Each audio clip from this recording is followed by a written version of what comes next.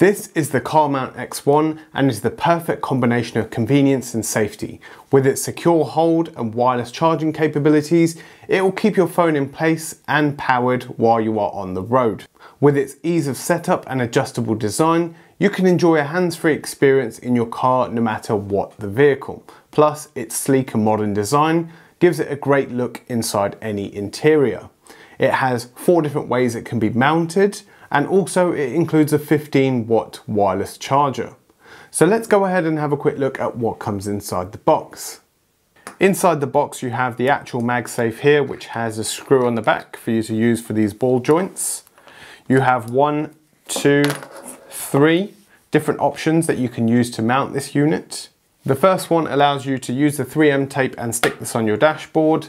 The second one allows you to suction cup to your windscreen and also the dashboard itself. So you can use this unit just here and suction it to the dashboard. And you also have this, which allows you to clip it into your air vent. Before we go outside and get this set up, let me tell you a little bit about the company. So they call themselves CarMount. They have a number of different accessories for your phone for any journey that you're going on. From mounts like this that I have in front of you, to cases, and I have one just here that I'm going to test shortly and have a look. Also to MagSafe rings that you can use on other manufactured phones. I do have a link to their website down in the description below, and they are also now available on Amazon, so go ahead and check them out. Those links are down there as well. But just remember, I do earn a small commission if you do click on the link. For all you viewers out there, I have something special. Simply just select the product you want, add it to your basket, and just head to the checkout. And if you type in the code InsideWire, you'll get an extra 10% off on your next order.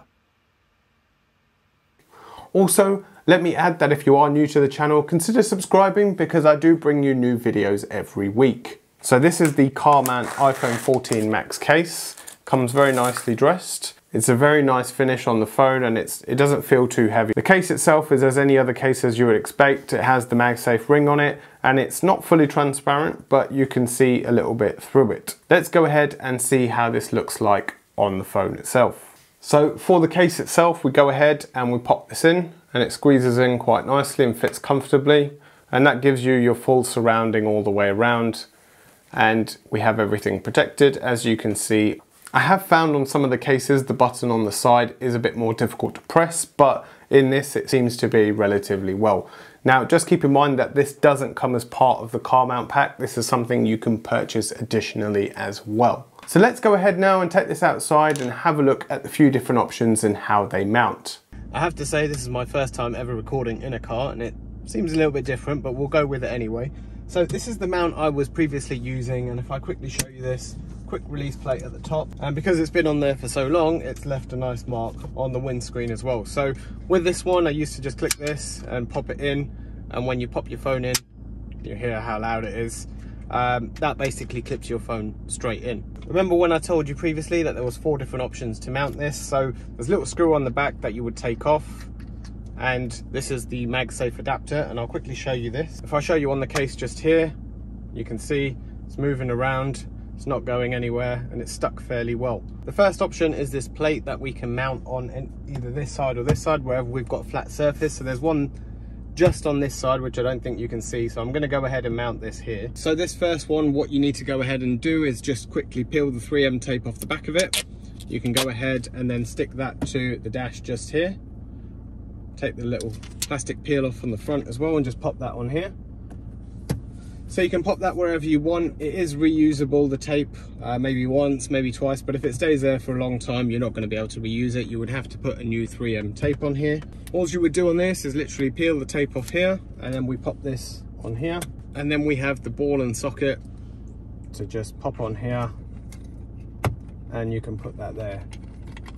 Now, I don't want to get in the way of the screen, but there's actually an option at the bottom to extend this out so you can come out even further if you want, depending on where you want it. Just to give you a quick close-up of the screw joint, you can see just there, you can move that in any direction that you want, so you can place that however you want. And for the second option, I'm going to show you just where I had my previous one mounted, so we'll tighten that one up. We'll pop that straight on there, and you can position that however you want. So if you want that to go back a little bit, we'll loosen the screw up again, and we'll tighten it there. And you can see again, just with your phone, go ahead and mount it. And option number 3 is just popping this one on here. Now for this one here, this needs a 3M tape which needs to be stuck down just on here. So I'm going to use a quick wet wipe just to wipe down the surface. And you can see it comes with a very small one, so you just need to wipe the area that you're going to stick it. Just wipe it down a little bit. And also within it comes with a dry one as well, so we'll just go ahead and do that. Make sure it's clean and dry before you stick this. And then the 3M tape, we just go ahead and pull it off, and then we stick and hold, and we'll hold it down for about 10 to 15 seconds. And there we go, that's stuck on there now, that's not going anywhere. Installation is just like the other ones, so the installation is the same across all of these. So you go ahead, you pop the screw on, and then you pop this on, and then you tighten it up at the back. And for this one to go straight on, just sticks on, and there you go. So just like the others, you can go ahead and move it around. I would suggest holding the base when you move it, just so you don't pull it off accidentally, but you can see that works just like the rest of them. Now the last one I want to show you is this one. This is the one I've been wanting to try out of all of them so far, just because of the low profileness. I like the minimalist design. So this literally just pops on here, you tighten it up, you get it as far as it will go, and then you tighten it up, and then you can see that's not going anywhere. So if I now screw this onto here,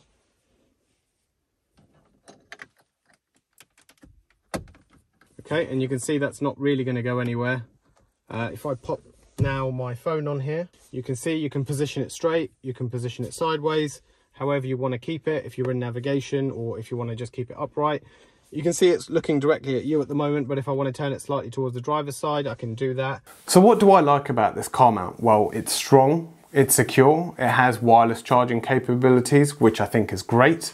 I know a lot of the newer cars do come with wireless charging, but is it 15 watts worth of power? It's really easy and simple to set up and can work with any type of car, as we demoed earlier.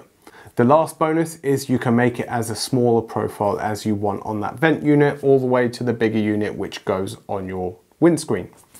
The dislikes, it's not fully compatible with all phones, but you do get the MagSafe clip which you can buy additionally in their store, which it does turn into a plus a little bit, I think. It would be good if they included the USB adapter inside that you can plug straight into your car, but unfortunately this didn't. I hope at this point you would have considered hitting that like button and drop me a comment down below. If you have found this video useful, remember all the links are down in the description below. This is InsideWire, and I'll see you in the next one.